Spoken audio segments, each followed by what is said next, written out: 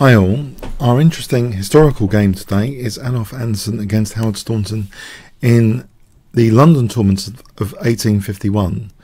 This was the semi-final match, so this was a really important tournament at the time. Adolf Anderssen kicked off with e4. We have a Sicilian Defence.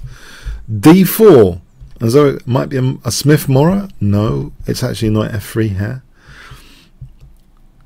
e6, keeping quite solid. Staunton keeps quite solid. e5 would have weakened his light squares a bit, like this diagonal. So he's keeping that diagonal intact. Knight takes. But quite an unusual move now. It's bishop c5. This has actually been used by Michael Basman, British Iron Michael Basman, this kind of early bishop c5. It's interesting. Knight c3, a6. Bishop's given a retreat square back, which actually in this position white is potentially now threatening knight takes e6. So the bishop goes back to where it's protected by the rook. Bishop d3, we have knight e7, both sides castle, and now we have an instinctively good move, queen h5. Yeah, this is very, very dangerous already for black in some respects. You know, e5 is threatened, just going for h7. Knight g6, but now e5 anyway, and with this looks like a very dangerous maneuver. It's a it looks like quite a dangerous position black is in here, and with the queen here and the bishop pointing at g6, it's difficult to play f6. Black played queen c7, and in fact technically this position, it seems, yeah, black might be threatening this, or is he? This is the thing. White played here rook a e1, knowing that queen takes e5 is a trap. Bishop takes g6, winning a piece because it protects the queen. That's winning a piece basically. But before going into the game continuation, it seems knight f3 is very, very strong here, with ideas of knight g5 and knight e4. Very, very strong indeed. I'll give you some examples. I mean, it's close to winning actually, technically. If h6, we can just snap that off, and we're going to play knight g5 next. That's no good. If d5, we can just take knight g5, and if h6, knight takes f7. This is not particularly nice for black.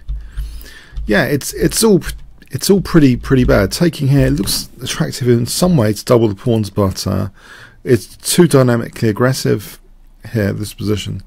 Again, this trap holds that we can just take there on g6. So sorry. The knight's protecting e5 anyway. Pardon me. So basically, no, this position, my notes, going with my notes, h6. There's bishop takes g6 with queen takes g6, and now knight e4 to f6 to follow.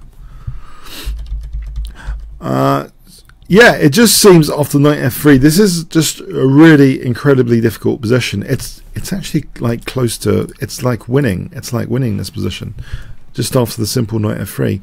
So it does seem as this is suspect. There isn't enough defense around the king. The bishop's over there. g5 is not covered. h7 isn't really covered. If we just trace back earlier, here, you know, knight g6 already here might actually be technically a mistake. Something like d6, and the point is if e5 g6, and that makes things difficult for white to crack through. White's only slightly better. So it seems as though there was a missed opportunity here in playing rook a e1, although it sets a little trap. Queen e5, bishop g6. We have b5, f4, bishop b7, knight e4, and again this looks really quite dangerous now. Knight g5, and if h6 there's knight f7. It's snapped off. Knight c6. White takes on c6 and plays now g4. This is quite aggressive, but here black missed a shot. They say pin and win. Black played this rook ad8. There's actually a pin and sort of at least draw here with taking, and then queen, before rook h3 happens, queen a7. This is really annoying for white if this did happen. For example, here, king g2, knight takes f4 is check, winning the queen, as a disaster sequence to avoid. But you know, this is tricky. If queen h3, then rook a d8, and yeah, it's about equal. So just to show this again, rook a d8, and say king h1 shows the resourcefulness of black in this position. He's not waiting for rook h3 because, can you see what black can play in this position tactically? You know, they say pin and win, but yeah, this is actually a pin and win example now. Black to play, if I give you 5 seconds to pause the video. Although white's unpinned, it's at some cost. Queen takes e3, check, and knight takes f4. So it seems this was a major shot actually. It's not trivial, this pin, not trivial by a long shot to play like this. But we see rook a d8 instead. And after king h1, it's a very different story. Black's struggling here. He actually closes up that diagonal voluntarily. Yeah, it's a very, very different picture now on things.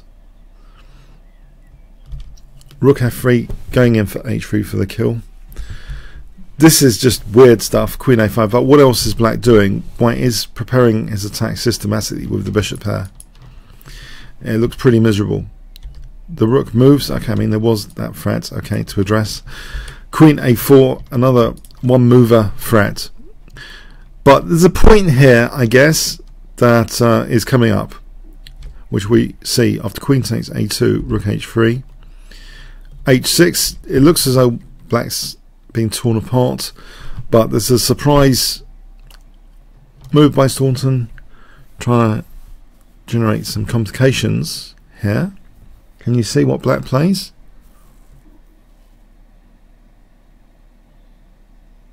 Okay, rook takes d3, trying to generate some checks at least, and there's a pin in this position. Knight e7, it looks like a reasonable blockade square, if only like this position and to block up the h-file. That might be sufficient compensation, you might think. So he aims for that, g6, but there's a flaw here in that h7 check. Queen g5 is threatening to mate. So the knight actually is pushed back here to g7 to defend that mate. So knight f5 to g7 just to defend. But white breaks through now with a breakthrough move. Can you see? If I give you 5 seconds.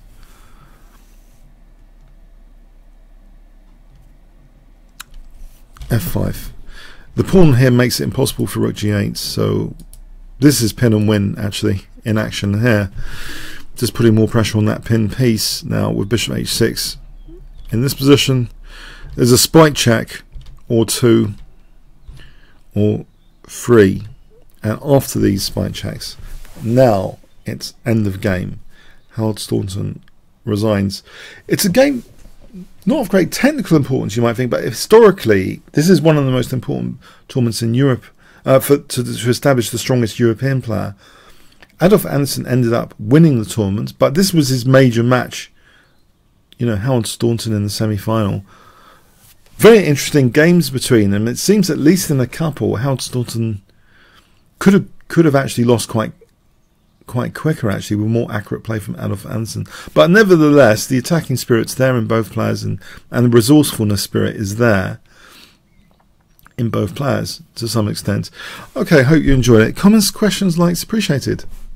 Thanks very much.